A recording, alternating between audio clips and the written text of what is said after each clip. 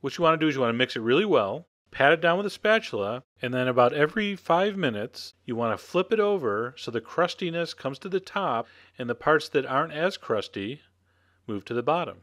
And you want to keep building the layers of crust. Sometimes I'll kind of cut it in 4 just so I can get my spatula under there. So just keep doing that.